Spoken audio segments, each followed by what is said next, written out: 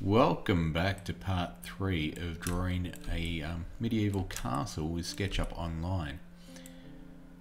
What I'm going to do now is draw the keep, and I could do it exactly as I did this, but I'm deliberately going to use a couple of other tools and little techniques. So when you watch it, I'd like you to have a go.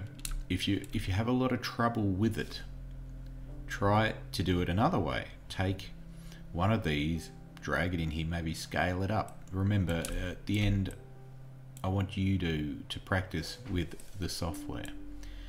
Okay, I've got my cross here. I think I put that on during the last video. And I'm going to use the rectangle tool. But you can see the way the rectangle tool draws from a corner to corner. I'm going to change that by pressing Control, and that'll make it a rectangle that draws from the center out. And I'll just look at the scale, probably 12 meters by 12 meters. And then if I wanted to do my offset on here, I don't want to offset the individual squares. So I'm going to get my eraser and I'm going to delete those midpoint lines. I could hide them and do things, but I'll just keep it nice and simple. I'm going to offset, come in my standard wall thickness for this job, 0.3 of a meter. And now have a look what I do here. I'm going to go back to my push-pull, select that. I'm going to move my camera about, panning, hold down shift middle button, look at maybe this Helen on there and come and have a look. I'm going to go up, yeah, maybe 12 meters, so a big cube. That's going to be my keep. Now, you could have copied this whole turret into the middle, scaled it. In fact, it's probably a good idea for you to have a crack at that. I could do exactly the same technique where I do this. Take that edge, press Control, scale it up. I think it was 0.9 and then I went up 0.6. So I could do that multiple times. Little skip in it because the thing I tried just didn't work. Okay. I am going to take maybe a part of that. Now, did I explain if I drag from the left and put a box around things, it'll only select what's in the box. If I drag from the right, it'll select anything the box touches. That's a very useful thing to do. You know what I'm going to do? I'm going to take that face, and while I'm at it, I might take a brick. Not worried. Picked a few things over there. I'll delete them later. And this time I'm going to go and move it. So I didn't pick the whole thing. Up here. Like that. Because I'm going to show you something.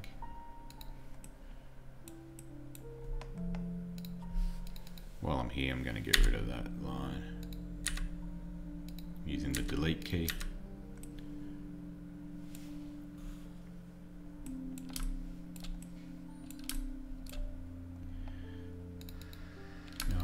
Pick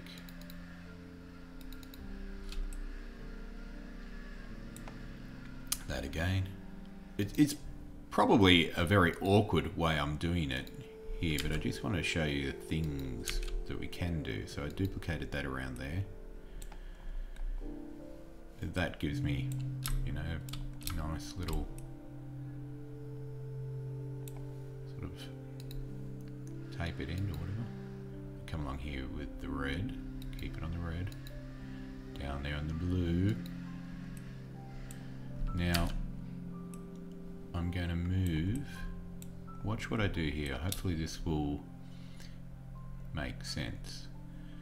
From this very corner, I'm going to come down on the blue axis. Hold down Shift. You can see it's gone a thick color. I'm going to bring my pointer over here and click on that edge. Then I'm going to move it along here till it goes red. And you can see that edge there needs to come over here. Now I could draw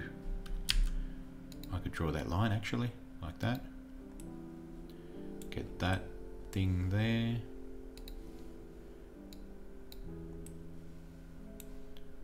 Delete those. I want this to go, it's probably making your head spin a little bit.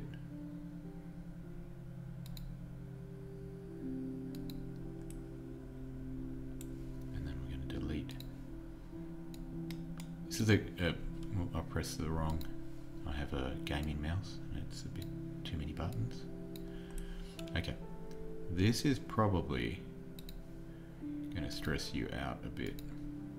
Okay, so what I've done, if I look over on this side, the taper edge doesn't come straight down plumb vertically like that. Okay, so to do what I want to do, I've got to clean that up a little bit.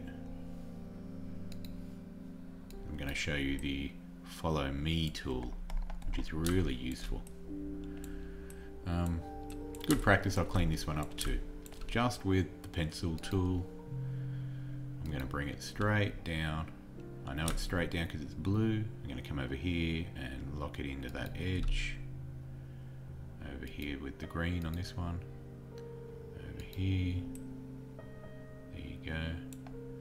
I may as well come all the way across.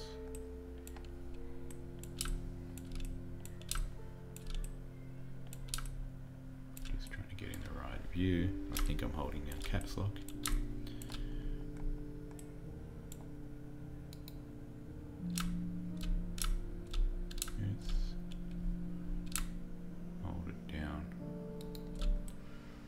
There.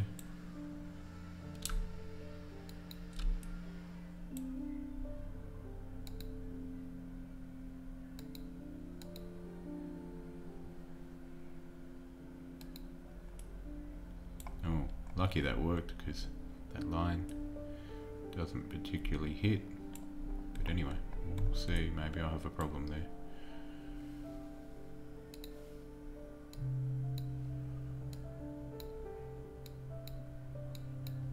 Oops, I didn't want to delete that one.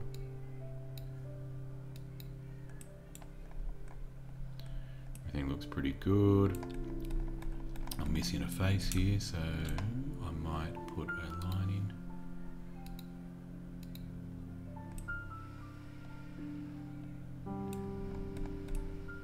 Oh, I've deleted a whole face, that's why it's got a line in there.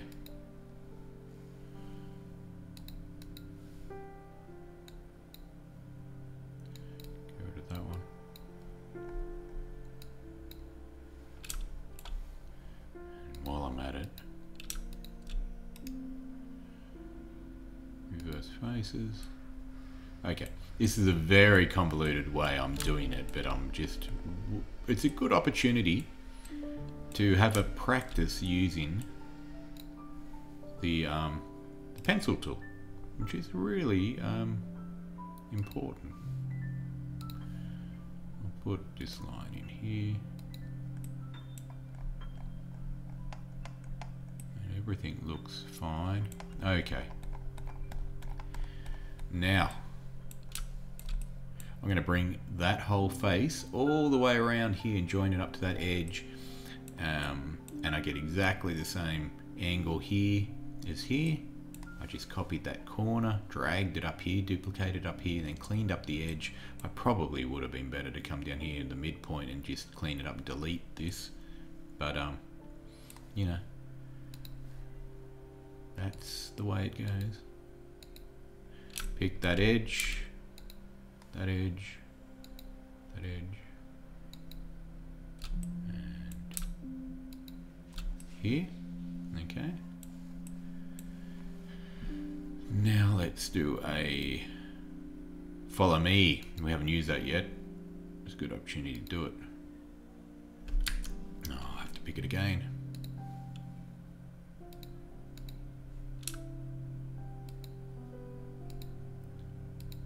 The version of Sketchup that I've always used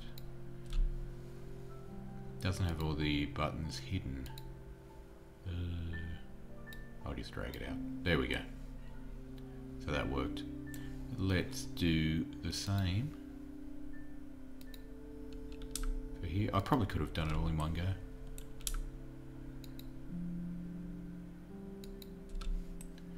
Now let's take... Nice. Delete those lines so they don't cause me any drama.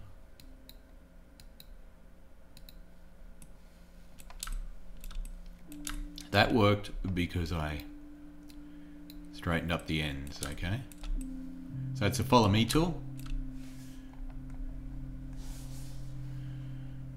Let's cut this brick.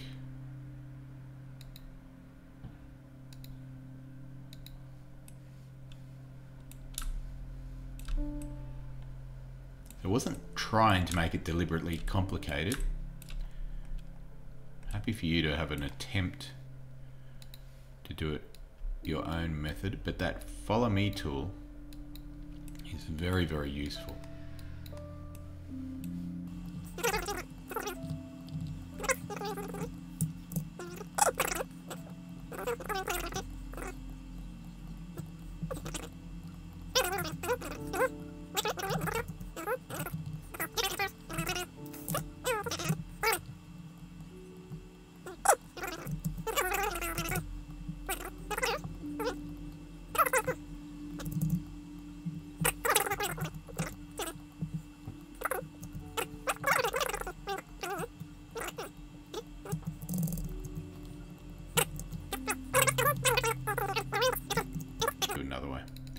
Double click on each face while I hold down shift. So I just get what I want. I should get rid of that line, but anyway. I'm going to move from that end, hold down control, bring it over here, and I tried a few before that I cut out. I think I tried 11, tried 13. I'm going to divide by 15. Aha! That's the number I want for mine. 15. You're going to play around with a few ideas on yours. Let's do the rotation method. Or maybe... Yep, okay. So I'm going to put a face. I'm drawing a square from there to there. I'm going to look. I might delete those later anyway. I think they should go down a bit. I'm going to change my view. Got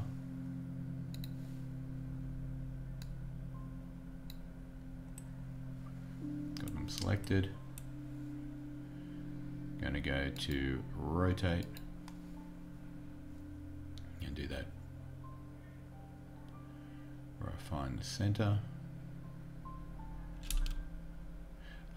Now, it doesn't look like the center because these lines are kind of broken up from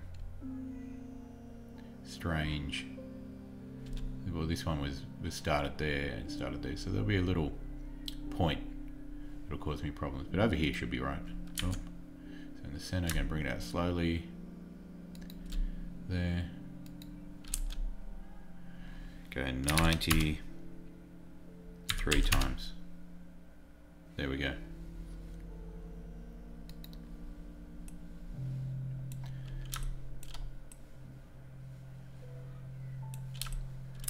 I'm going to get rid of that face.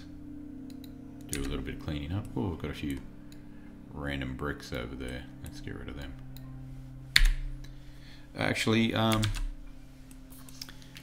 sometimes you end up with little elements all over the place. One of the good ways to find that is to click on the zoom extents, and it'll show you anything that could be in the way and you haven't noticed it.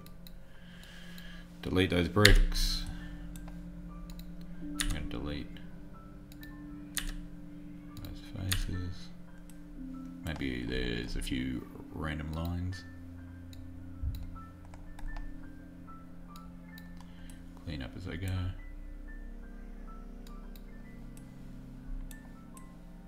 I know there's a lot at the back here because I was lazy.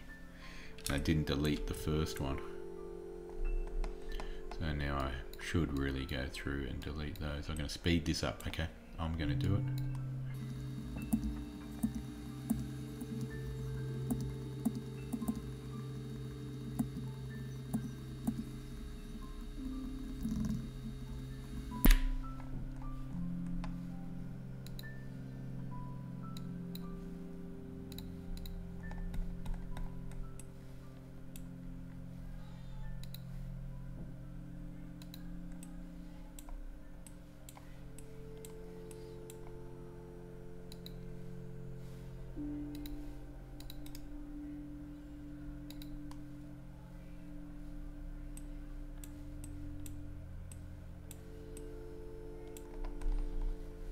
Okay. So I didn't really like that, but that's the way it turned out when I drew it. I like that. So let's do another one. I got the eraser, I deleted those lines.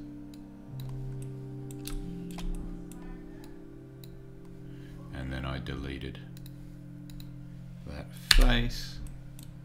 Got some more there that I want to get rid of. I want to get rid of that one. That one. That one. That one. And then I'm going to take my pencil tool and go from this corner here to that corner there.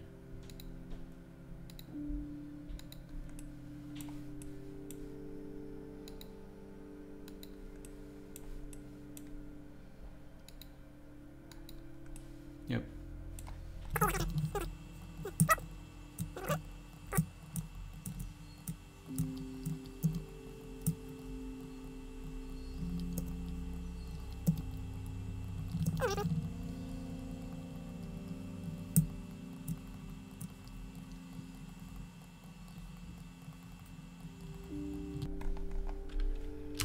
There we go. I have a little bit of editing to do on that video, and then we might start adding a hole for the drawbridge, some windows, maybe another little building up here. I did that on the first one, so I don't know what you would call that. A little watchtower.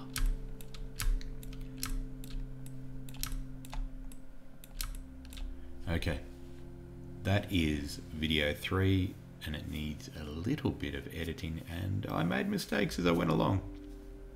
And then I went back, and then I changed it, and then I approached a problem differently. That's what I want you to do.